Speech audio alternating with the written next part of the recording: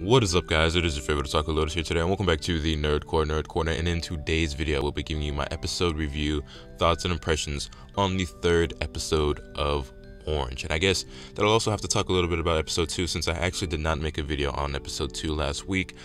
No particular reason as to why, other than the fact that I just woke up really late in the day that day, and I just wasn't feeling it. I did watch the episode, but I wasn't up to making a video, and I just really haven't been making videos at all these last couple of weeks. But it's time to get back on track. So here we are talking about episodes 2 and 3 of Orange. Now, last week in episode 2, I'll just recap a little bit. I just want to say that Naho is definitely wifey material, yo. She knows how to cook and clean. Her hobbies involve housework. Like, she's modest and she seems real loyal. Naho is like grade A1 wifey material. Like, we don't love these hoes, we love these Nahos. Like, on some real shit.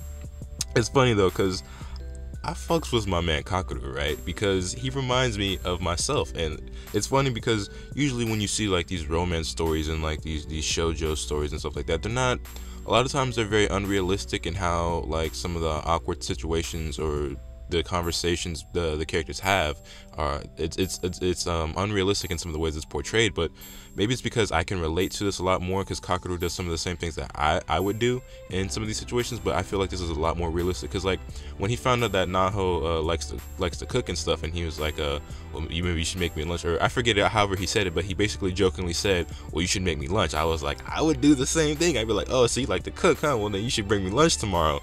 And I'd be saying it half jokingly, but I'd also be half hoping that they actually bring me lunch, because one, a nigga like to eat, and two, if they really can cook, it's something to look forward to, because a girl that can cook, you know what I'm saying, that's grade A1 wifey material. Because all these girls out here, they can't really cook nowadays, you know what I'm saying? And I can cook myself, I can make my own meals, you know, I'm perfectly capable of that. But it's always nice to have somebody that can cook for you know what I'm saying? So there's that. But then, you know, Naho, she actually goes home and she's like all giddy and overwhelmed with joy and like mad hype about making this lunch. She makes like this extravagant looking meal for him, and then she ultimately really can't bring herself to give it to him until like the very end of the episode, which is, you know, eventually she did give it to him, and he was like, yeah, this is what I was waiting for. And then he says to her, he's like, you know, I was kind of half joking, but I was hoping that you would bring me this. So when you didn't give me anything, I was like, oh man, but now that you gave me something, I'm like, oh man. So you know what I'm saying, I'm really enjoying this series, because I can relate more to like stuff, tripping over my words. I can relate more to the situations that Kakeru is in, and just like the interactions he's having with Naho. It's reminiscent of like stuff that's happened in my own life, and just like I said, I feel like I see a lot of myself in Kakeru. Which, by the way, I hate this man's name. Well, I ain't gonna say I hate this man's name. That's kind of a fucked up thing to say, you hate somebody's name. But the name Kakeru just reminds me of cockroach, and so every time I hear his name or I say his name, that's what I think of, and I don't like it, but whatever. So that's really all I wanted to touch on when it comes to episode 2. Oh wait, no, there's one more thing before we jump into episode 3, and that is the fact that, okay, it's basically confirmed at this point that Naho and Sua are married in the future, and that child that we saw in episode 1 is actually their child. And all I can think of, every time we flash forward, I guess, because it's not really a flashback, but the flash forward into the future, when I see Naho and Sua together, I'm just like, so, your boy Kakeru likes this girl. I'm pretty sure you knew he liked this girl. He dies at the age of like 17. Your homie dies, and you get his girl pregnant. What kind of treachery? This is grimy. This is backstabbery on a whole new level. I'm not accustomed to stuff like this now. Sua's grimy, but that's just how I see it anyway. And you know, I'm half joking, but I'm half serious. Like, yo, surely there's some explanation as to how this all occurred, and it wasn't just like that. Like, Kakeru died and he saw his chance. Maybe he was like Naho's shoulder to crown, and then she eventually like opened up to him, and then etc etc. He confessed his feelings, and then she was like, well, I guess Sue was the next best thing, and basically used him as like the rebound, because that's the impression that I get. But hey, so we move on to episode 3. And things are still progressing slowly between Kakeru and Naho. One thing that I don't understand, or I'm not quite sure of yet, is Naho receiving multiple letters, or is it one letter that has everything already written in it, or is it being updated somehow magically, or like are new entries being added? Like, I'm not quite sure how the whole, you know, letter from the future thing is working. Like, is it just one letter and it's constantly being updated? Is it just one letter and she hasn't read through all of it? And if that's the case, why doesn't she read it all at once? Or is she receiving, you know, a new letter like every morning or something like that? Like, I'm I'm still not quite sure how that works, and I don't know if that's going to be explained. And if it doesn't get explained, it's something that's gonna kind of bother me in the back of my mind, but I won't harp on it too much. But you know, that's just something that I'm wondering about. Also, we see the Naho's got some competition, little Miss Ueda senpai, you know what I'm saying? Shorty looking kind of bad, you know, she's trying to put the moves down on our boy Kakeru. And yeah, I mean, you can't really be mad at her, because even if you were somebody who knew how Naho felt, clearly, you know, her and Naho aren't friends, so it's not really like she's doing her dirty or anything like that. It's just like, hey, you snooze, you lose. If she's gonna make the first move, and Kakeru, my boy, he was like, you know, I like how she looks, you know what I'm saying? So basically, he's like, you know, she ain't really hitting on much, you know, I don't think she anything all like that, but I'll smash, you know what I'm saying? So it's like, I'm sure Kakeru has a hint or somewhat of an idea, because he doesn't seem ignorant of other people's feelings, and he seems pretty clever and pretty smart, especially when it comes to his social intelligence. Like, he definitely seems to have an understanding of how people feel. So I have no doubt that he knows Naho likes him a little bit. I'm sure he's what's the word I'm looking for? Not doubtful, but you know, he's not 100% sure, because you know, as guys, we're always stupid, and no matter how smart and intelligent we are, even when it comes to like these sociable situations and the feelings of another girl, even if we think for a fact that a girl likes us back, there's always going to be some doubt. At least I know that's how I was. Like, even if I was like 100% confident, or at least I was telling myself I was 100% sure that this girl liked me, there'd always be like a suspicion in the back of my mind that maybe she didn't, and maybe I'm just interpreting it all wrong. So maybe that's definitely how it feels, and that's definitely something that was confirmed in my mind, or at least something that I felt had more weight behind it once he asked her, you know, is there anyone that you like?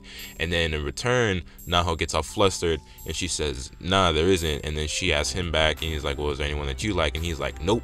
And I'm just like, yeah, that's kind of how it'd be in real life, because if you like somebody and they say there's nobody that they like, well, the only logical, well, actually, no, that's not the logical thing to do, but the realistic thing that's gonna happen is like, nah, I don't like nobody either. You know, you shrug it off, play it cool, and act like you don't have no feelings for nobody else, because we can't be out here catching feelings if the feeling's not gonna be returned. You know what I'm saying? Because otherwise, it's not gonna be a good time. It's not gonna be a good time.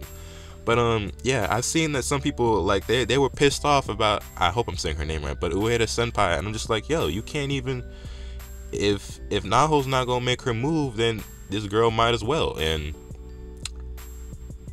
I was surprised that Kakeru would say yes at all. Honestly, it's not something that I would have expected him to do, because even if you know, Naho said she didn't like anyone, or maybe it's just because he's not as persistent or as confident as like I would be, but even given that situation, like when she said there's nobody that she liked, me personally, I still would have felt like, you know, I can make you like me, not force it, but you know what I'm saying? He's a pretty smooth dude, so I think he would have been able, you know, to not coerce her, because that has a negative connotation, but basically he would have been able to get her to return her feelings. At least that's how I would have felt. I would have felt like, you know, even if she says that, that's still not 100% confirmation, you know what I'm saying? And even if it is true for the moment, you know, through me putting the Mac down on her and you know, swinging these moves, I think that I can change that. I still would have given it more effort and more time before I would have made the decision to move on to somebody else. But that's just me. I mean, Kakeru is a fictional character, and we are obviously not the same person. So maybe his mindset and his outlook on it was completely different. He's obviously coming from a different perspective, but that's just me giving my own 2 cents. But you know, I don't blame him for, you know, saying yes to old girl, but I just wouldn't have done it. But obviously we see that it's taken a really heavy emotional toll on Naho, because when she sees that he says yes, when he's out there in the courtyard or whatever talking to her, she basically runs out into the hallway. I'm like, damn, could you have been any more obvious that you're upset about this? Suwa kind of walks out after, and he's like, you like Kakeru, don't you? And all she does is we get this slow turn. She looks back at him, tears well up in her eyes, she shakes a little bit, and then she runs off into the distance down the hallway. And I'm just like, damn, that hurt me. That hurt deep down inside just a little bit. But at the same time, I'm like, it's kind of your fault, because like, I know you did what the letter said, and you did try to tell him that he shouldn't go out with her, but you were really slow to the punch. You should have confessed your feelings.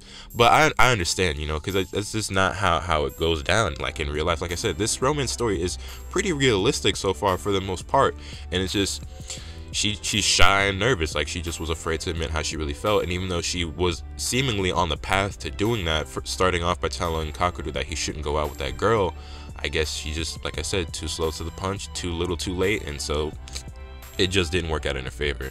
And then we get another flash forward to 10 years in the future. We see the gang's all there, and they're reading, I guess they dug up like a time capsule or something that had like all their hopes and dreams or something like that, like their aspirations for what they want to do when they got older. And everybody's reading theirs. Obviously Kakeru isn't there because he died when they were younger. Everybody reads theirs, and then we get to Kakeru, and they're like, well, should we read it? And they're like, well, basically no one else is going to read it, so if we don't, who will? They read it, and already straight from the jump you can tell that his is a lot different from everybody else's, because most everyone else's was like, I want to be a model, I want to be a doctor, or I want to be a soccer player. And Kakeru's is like a letter to everybody. And so you get the idea, you get the impression that basically he was contemplating suicide for a while, clearly, before he took his own life. And apparently the group didn't know that he committed suicide intentionally. Everyone was under the impression that he died via some accident, and it turns out that this was intentional. He took his own life, and he's probably, in my mind, I would think that he's probably been thinking about committing suicide ever since his mother died. And then between, you know, Naho not returning his feelings and maybe some other events that are going to happen down the line, he was just like, screw it, I have nothing left to live for. I'm sick of dealing with all these, you know, these different troubles and tribulations that I've been having going on in my life. High school sucks, I'm tired of it all, and he took his own life. Now, I don't know what events he's going to be going through from now on in this point. I don't know how his life is going to end up spiraling out of control, but obviously my man's going through some tragic and depressing times, bad enough for him to take his own life. And you just got to understand some of the psychological effects that some of these tragedies that are going to take place are going to have on him. And I'm just wondering, you know, what is going to take place that is going to have such a negative impact on him that he decides he has to commit suicide. Because so far the only really big tragedy that's happened to him is his mother passing away, and I don't remember if it was explained or not how she passed away. It might have been a very tragic incident that's like scarred him psychologically, but I guess we'll just have to wait and see. So really great 2 episodes in my opinion. I'm really enjoying the series. I'm really looking forward to seeing how it's going to progress. I want to see what happens next between Ueda and Kakeru, because I want to see what happens with their relationship, because Kakeru did find the note that tells him no, that Naho wrote, like she didn't want him to go out with Ueda, so maybe he'll break up with her. But I don't know, he doesn't seem like the kind of guy that'll break up with her right away after just you know, accepting her feelings and saying that he'll go out with her. But who knows, maybe his feelings for Naho are strong enough that he'll do just that. We'll see how it goes. But those are my thoughts. Definitely let me know in the comment section down below what you guys think, how you guys feel about the series, if you're still watching it. And yeah, hit this video with a like if you haven't already. Subscribe so you guys can stay tuned for all the awesome content I'm planning on bringing you. And with all that being said, that's pretty much all I have for today, so I will catch you guys next time. Later.